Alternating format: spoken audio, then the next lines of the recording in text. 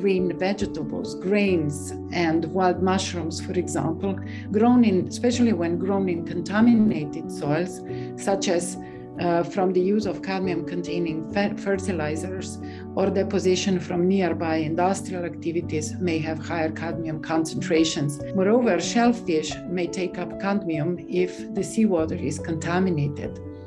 And then animals grown on cadmium-contaminated feed or water may build up cadmium in their liver and kidney.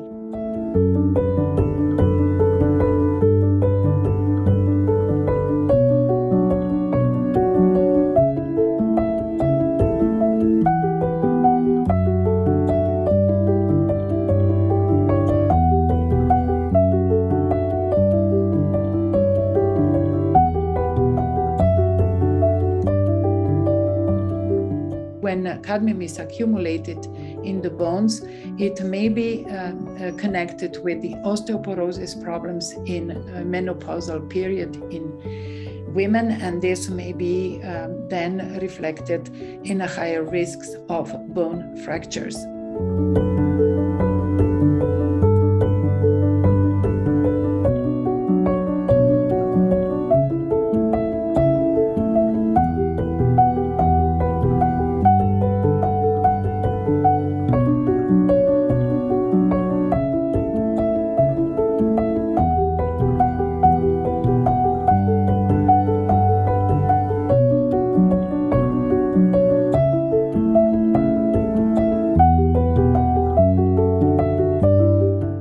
Of exposure in the European general population is generally low, but in almost all countries for which we have data available, we can see that there is a certain, normally small proportion of people of all ages, of all age groups, who show somehow elevated exposure with levels that cannot be considered safe.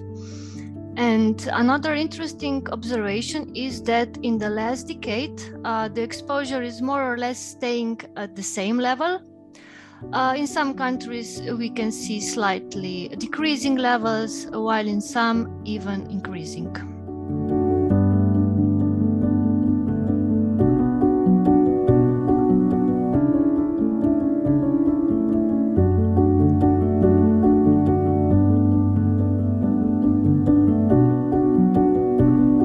One of the specific aims within the HBM4EU project is to estimate to what extent the people are exposed to cadmium from artificial phosphorus fertilizers that are used in the growth of crops for human diet.